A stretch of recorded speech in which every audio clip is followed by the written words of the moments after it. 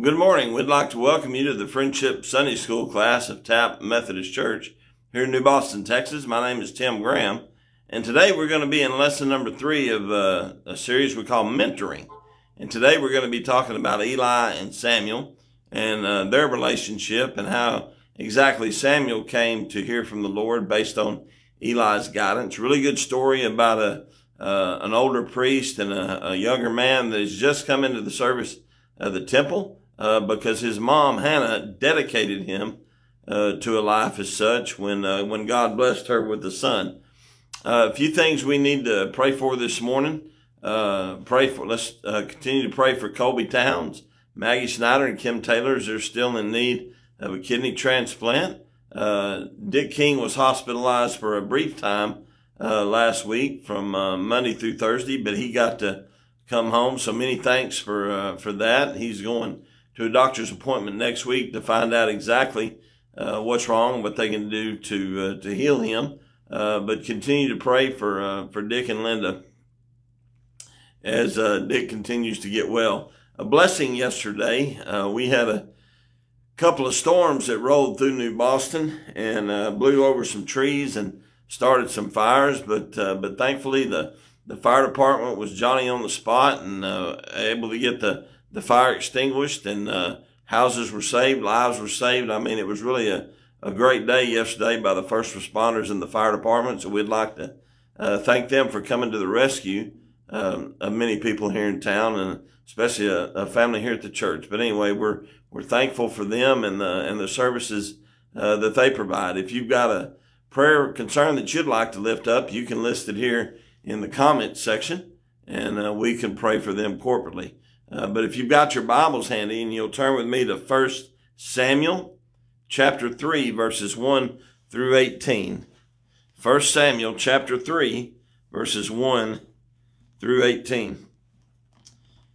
The boy Samuel ministered before the Lord under Eli. In those days, the word of the Lord was rare. There were not many visions. And one night, Eli's, whose eyes were becoming so weak that he could barely see, was lying down in his usual place. The lamp of God had not yet gone out, and Samuel was lying down in the temple of the Lord where the ark of the God was. And then the Lord called Samuel. Samuel answered, "Here I am." And he ran to Eli and said, "Here I am, you call me." But Eli said, "I did not call. Go back and lie down." So he went and lay down. And again the Lord called, "Samuel." Samuel got up and went to Eli and said, "Here I am, you call me." "My son," Eli said, "I did not call. Go back and lie down." Now, Samuel did not yet know the Lord. The word of the Lord had not yet been revealed to him. And the Lord called Samuel a third time. Samuel got up and went to Eli and said, "Here I am, you call me." And then Eli realized that the Lord was calling the boy. So Eli told Samuel, "Go and lie down. And if he calls you, say, 'Speak, Lord, for your servant is listening.'" So Samuel went and lay down in his place. And the Lord came and stood there calling as at the other times, "Samuel, Samuel." And then Samuel said, "Speak, for your servant is listening." And the Lord said to Samuel, "See, I'm about to do something in Israel that will make the ears of everyone who hears of it tingle. At that time I will carry out against Eli everything I spoke against his family from beginning to end. For I told him that I would judge his family forever because of the sin he knew about. His sons made themselves contemptible, and he failed to restrain them. Therefore I swore to the house of Eli, the guilt of Eli's house will never be atoned for by sacrifice or offering." Samuel lay down until morning and then opened up the doors of the house of the Lord. He was afraid to tell Eli the vision, but Eli called him and said, "Samuel, my son." Samuel answered, "Here I am." "What was it he said to you?" Eli asked. "Do not hide it from me. May God deal with you, be it ever so severely, if you hide from me anything he told you." So Samuel told him everything, hiding nothing from him. And then Eli said, He is the Lord. Let him do what is good in his eyes. This is the word of the Lord. Thanks be to God. Let us pray. Dear Lord, we're thankful we live in a free country where we can come and worship and study your word and find information in the Bible to show your mercy, to show your character, to show exactly how you deal with sinners and with saints. And Lord, we're thankful this morning for the blessings that we receive on a daily basis that we don't recognize, Lord. And we're thankful for the blessings that we do see, where we see your mighty hand at work, whether it be in healing people or whether it be in rescuing your saints. We thank you for your goodness. And Lord, we'd ask that you be with us here today as we pour over your word, that you would help us to understand what you were trying to say, that even though back in Samuel and Eli's days, your voice was rare to be heard, Lord, let us listen just like Samuel did as he lay down at night, as he was gathering his thoughts from the day and concentrating solely on you, Lord. May we do the same. May we hear your still, quiet voice and obey. All these things we'll ask in your name. Amen.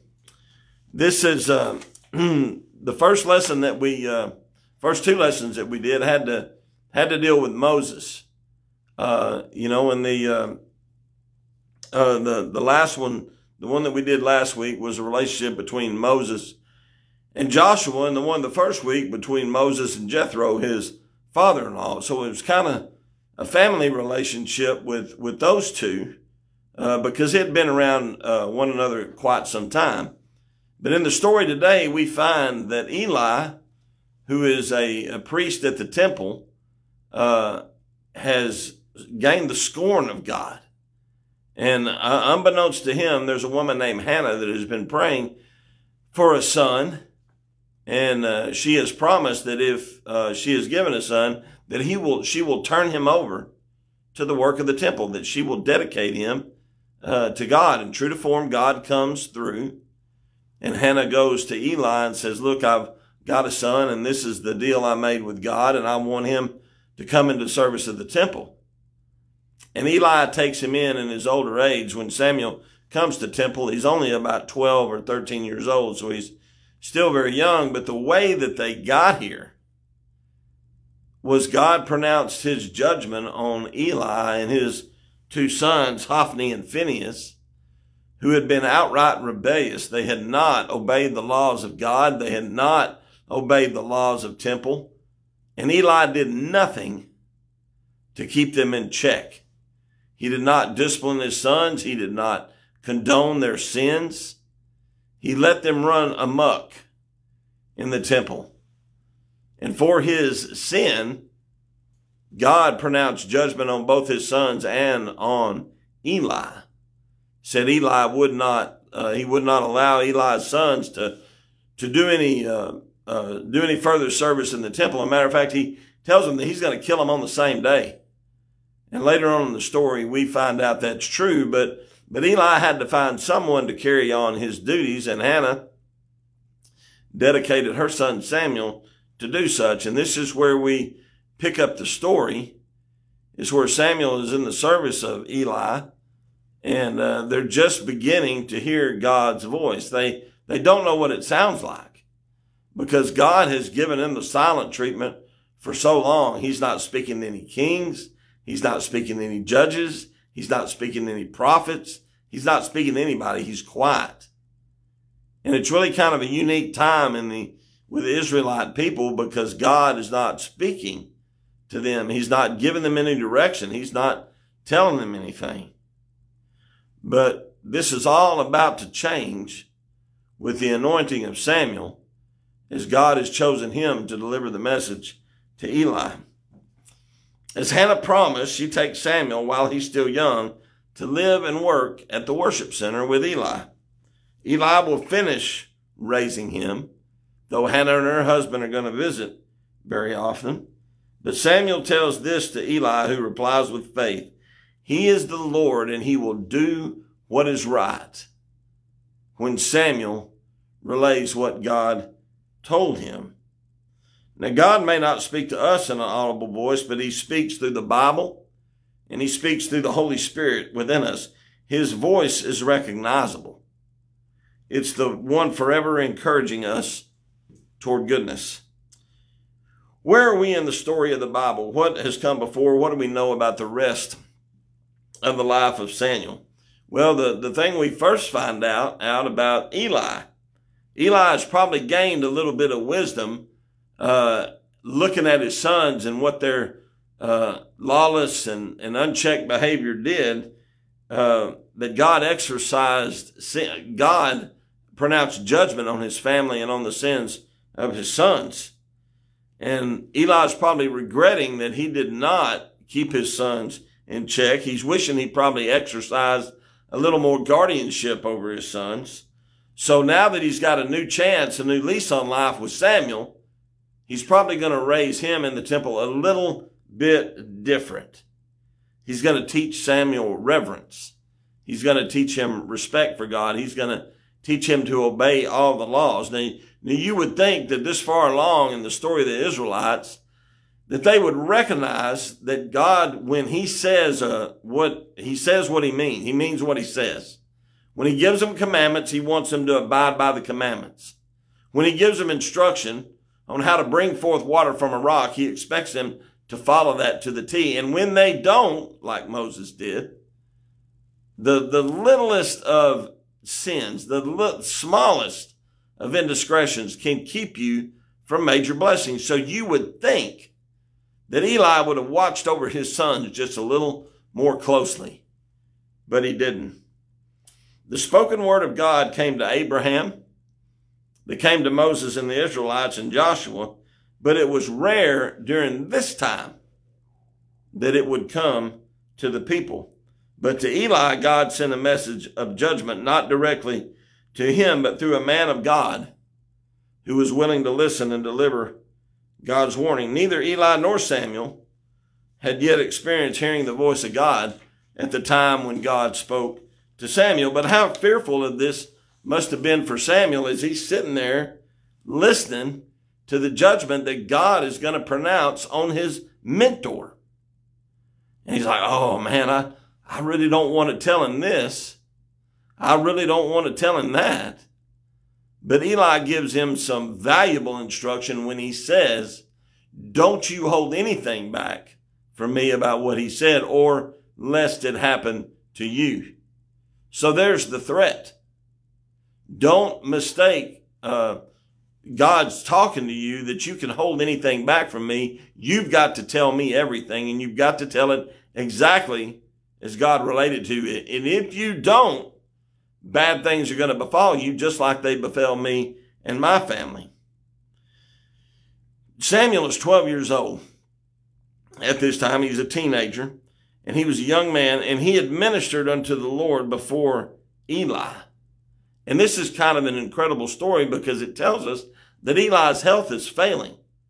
Can you imagine as a 12-year-old going in to tell your mentor what is fixing to happen to you and your family? This must have been real tough for Samuel, but it lets us know that God chose the right person to come in and succeed Eli, that he was not going to back down from telling the people everything that God told him. Now, here's another interesting part about where was Samuel when God was talking to him. Well, it says that Eli laid down in his normal place, but Samuel was in the temple where the ark of God was. Why wasn't Eli laying down where the ark of God was?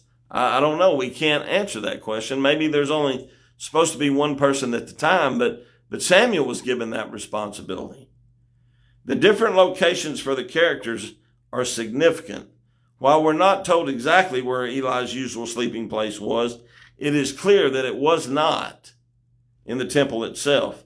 Samuel's choice to camp out in the temple underscores his dedication to God and contrasts Eli's apathetic and indifferent attitude toward holy things. Samuel respected the items of the temple, and he acted as such. So he's in the temple when God calls out to him right before daybreak. He's still there. He's slept there all night.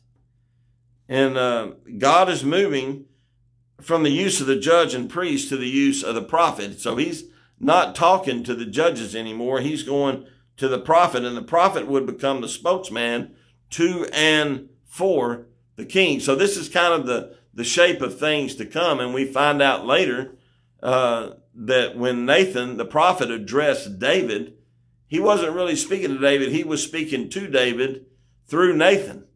So we find out that this here early on in Eli and Samuel, that the prophets are going to play a more significant part in the history of Israel, okay, because they're the ones that are going to speak to the people. It's no longer through the judges and the kings. It's going to be through the prophets. And I can see that, okay, because the prophets, they may not be as fearful as telling the king or telling a court what's going to happen. Whereas if a king gets the message directly to himself, he may not feel compelled to tell everybody. He may hold some things back. But these prophets, following Samuel's example, would begin to tell everything that God said. They didn't hold anything back. And that benefited the king, and it benefited the people of Israel much more when they found out the full statement of God. What do we learn about God from this story, that he's chosen Samuel to speak to Eli? People are meant to live in an ongoing conversation with God, speaking and being spoken to by him. God's visit to Adam and Eve in the garden, the face-to-face conversations between Moses and God are all commonly regarded as highly exceptional moments in the religious history of mankind. But in truth, we talk to God every day through prayer. He may answer, not in an audible way, or he may not answer. But that is a way that we learn to be in conversation with God and where we can recognize his voice. It's kind of amazing to me. I got a phone call this past week from a guy that I probably haven't heard from in 5 or 6 years. And I immediately recognized his voice when I picked up the phone. And it was a number that I did not recognize. But he was kind of surprised that I recognized his voice. And I told him, hey, I'd recognize that voice anywhere. Well, that's the way it is with us. If we speak to God on a constant basis, we recognize when he's working in our lives, audibly or inaudibly, silent as he may seem to us. We can recognize that if we pray to him, if we talk to him in an ongoing conversation.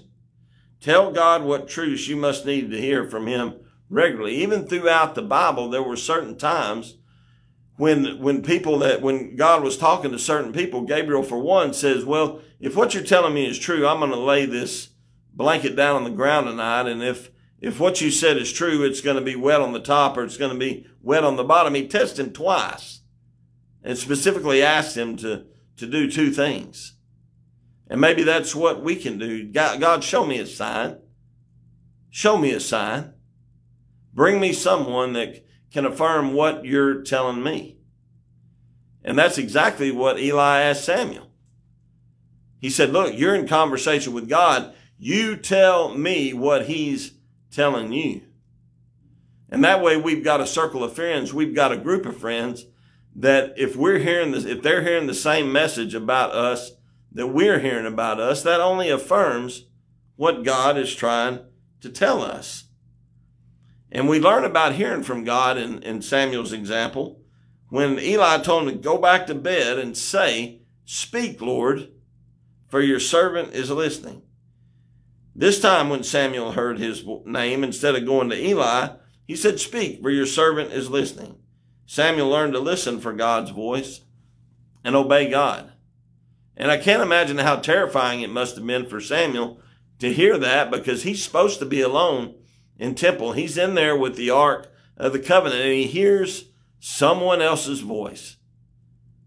And the only one that he reasons that it could be is Eli. And I know it doesn't sound like Eli, but it must have, woke him up, and he can't figure out who else to go to, because he and Eli are the only two in temple. And fortunately for Samuel, Eli realizes, hey, God is trying to talk to him. God is trying to reveal himself to him. He needs to go back there and listen. He doesn't say anything else but speak, Lord, for your servant is listening. He didn't go get Eli up a fourth time and said, hey, I heard the voice again. You come in here and you tell me what he's going to say to me. No. Eli gave him the advice, speak, Lord, for your servant is listening, because Eli didn't know if God wanted anybody else to hear that message, but Samuel needed to be there alone because Eli didn't hear the voice. It was only Samuel. Well, what application do we find in this story for us in modern day? Eli's guidance was instructive. It said, speak, Lord, for your servant is listening. A servant is humble and ready to carry out the master's instruction.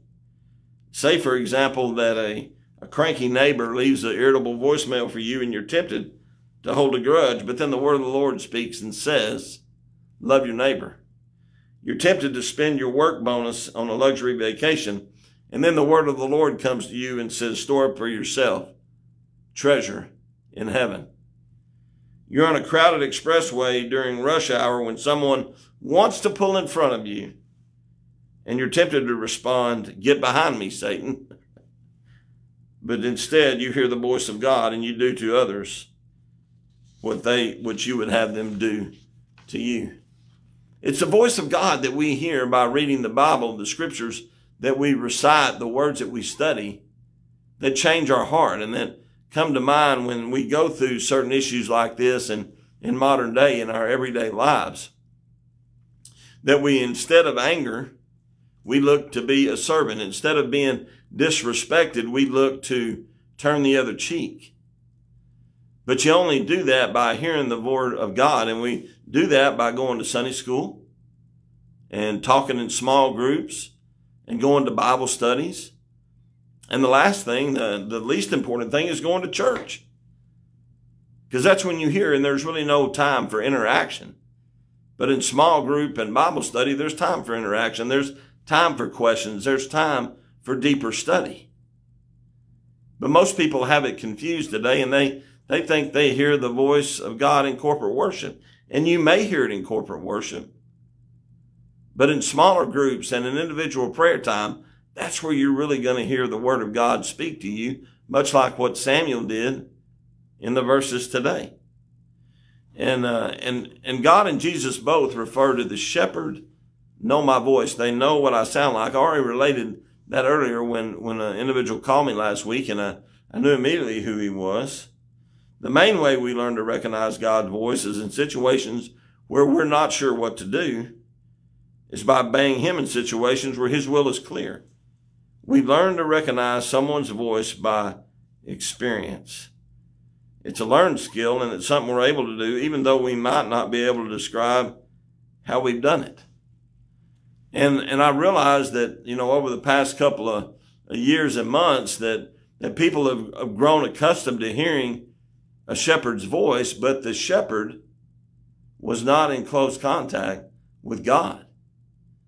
And the shepherd led them astray, led them to believe other things. But they had got so accustomed to hearing the shepherd's voice, they didn't question. They just kept following the shepherd.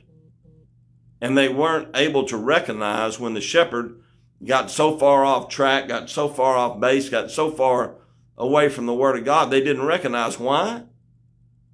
Because they hadn't been reading the word of God. They hadn't been studying the word of God. They hadn't been participating in Bible study or small groups or Sunday school. And they kept listening to the shepherd until they got so far away that they started to question things.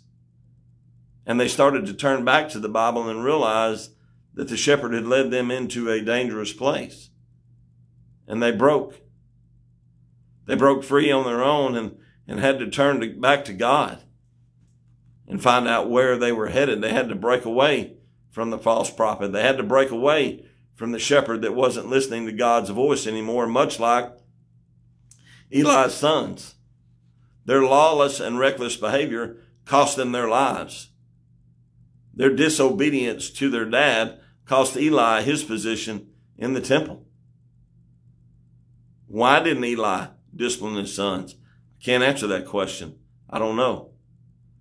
Because I would be certain that if my boys were doing something that were detrimental to their health or to their future, or something that would destroy their careers, I would like to think that I would step up to the plate and say, hey, you need to change the way you're doing things.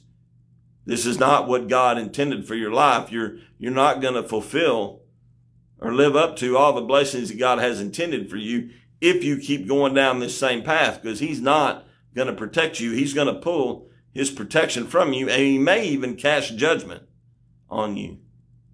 So you need to turn around. I do not know why Eli did not have that conversation with his sons, but it cost them dearly. And it's cost us dearly as well when we listen to false prophets, when we don't obey what God's saying. It cost us dearly too. So maybe it's time for us to be like Samuel, where we listen to the one true shepherd, that we don't get tied up in a personality, that we don't get tied up in a charismatic individual, that we listen to the word of God and we obey what it says. Can you describe a time when you heard the voice of God? The writings of great Christians of the past, such as John Calvin, William Law, John Wesley, help us to identify experiences of God speaking, just like Eli helped Samuel. Well, is hearing from God a part of normal Christian life? Absolutely it is. Some would say that it's a presumptuous and even dangerous idea, but should we expect anything else? Given the words of Scripture and the heritage of the Christian church, as Christians, we stand in a millennia-long tradition of humans who have been addressed by God. So I would answer that absolutely we're going to hear from God. There was a lot more communication when Jesus walked the earth between he and God than any other person that's walked the earth. Jesus communed with him on a daily basis, talking to him, visiting with him, and having different prophets come down and appear to the disciples. So yes, we should hear from God all the time, because he wants this Christianity thing to succeed. He's going to talk to different individuals. He's going to coach the prophets. He's going to coach the disciples. He's going to coach the ones that are trying to continue this. Much like Paul and much like Peter and much like the early disciples, he wanted to make sure this thing was going to be a success. So absolutely he was conversing with them. He was appearing before them in empty rooms and on the shores of the lakes where they were fishing. Of course he was counseling them. So why should we expect anything different today? We shouldn't. We should expect the same, that we should have conversations with God as well. The Spirit who inhabits us is not mute, restricting himself to an occasional nudge or a brilliant image or a case of goosebumps. The Spirit that lives within us can only repeat what God tells him.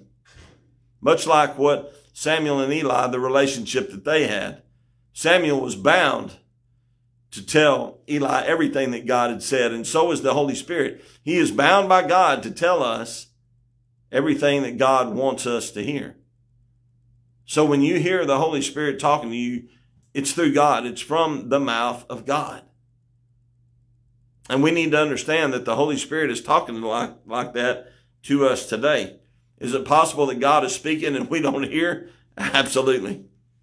Absolutely, especially in today's world, when we are so busy with everything else, when we are multitasking with everything that we do.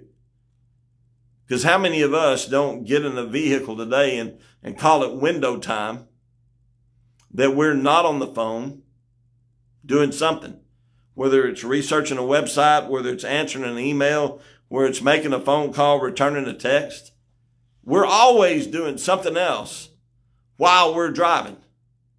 And so why do you think that wrecks have escalated? Because we're distracted. We're distracted. I can't go up and down Interstate 30 on any given day during the week and not have an accident, slow traffic. Why? Because there's construction going on and people are not paying attention. Well, are we not paying attention to God either? Are we not talking with him? No, we're not talking with him. There's too many distractions. We've got too many other things to do. We've got baseball games to attend. We've got softball games to attend. We've got family reunions to go to. We've got barbecues to go to. We've got birthdays and vacations and everything like that. Everything distracts us from worshiping God and studying the Bible and finding out what he wants us to hear. We may not recognize it because those most adept at the divine human conversation are often more reluctant to speak about the inner voice, in contrast to those who have some of the more spectacular experiences. It is not for show and tell any more than intimate interchanges between two people generally are. When you've got Christian brothers that meet and share with one another, and people may not think, well, that's just not a spectacular experience worth sharing. I tell everybody that I know that you need to get a group of intimate friends around you to share things with, to bounce ideas off with. Fortunately for me, I've got a huge network of friends like that I can turn to for advice. They can speak to me, and they're good, godly Christian men. I'm not going to accept advice from anybody that's not. I may listen to somebody, but that doesn't mean that I'm going to take their advice. But a godly Christian man that I know, yes, I will listen to them a little more intently, much like Eli recognized that God was speaking through Samuel, and he told him, don't you hold anything back from me that God said, lest it happen to you. He was serious about what Samuel was fixing to tell him, and he conveyed a message to Samuel at the ripe old age of 12 years old that helped him immensely throughout his life. Well, how can we learn to hear God better than we do? Humble listening is both science and art. Eye contact, emotional engagement, comprehension, all contribute to listeners who truly understand. Because people are different in their experiences, their ability to communicate and limitations based on the biased interpretation of their own feelings. But as humble listeners, we see ourselves as servants seeking to truly understand one another's hearts and minds. You begin to listen and you begin to wonder, how come they responded that way? What in their life made them respond that way? What did they witness? What did they see? What did they hear? And as listeners, we begin to understand why certain people respond that way. And much like the story today, when Samuel tells Eli what God says, Eli does not get mad. He doesn't pull out a spear and kill the messenger. He compliments Samuel on telling him everything that God had said. And God is good, God is just. And may it be just as you have said. Samuel probably learned another valuable lesson from Eli that day, is regardless of what God tells you, rejoice. Rejoice. Because he shows time and again how merciful and how good he is. And you say, well, how can he be merciful and just when he's going to kill two of Eli's sons? How can Eli, take pride in that, take heart in that? Eli recognizes he did wrong, and it's just a consequence for his sin. And he realizes that, and he's probably going to act a little bit better going forward, and he certainly wants Samuel to act a little bit better going forward. He doesn't want him to suffer the same fate as Eli. And I'm sure Samuel doesn't want that either. So he's going to walk a little bit straighter line. He's going to listen more intently to what God says because of the mentoring here between Eli and Samuel. What is the most important way that God speaks to us? More than 40 men wrote the Bible, all of them using human letters, syllables, and words.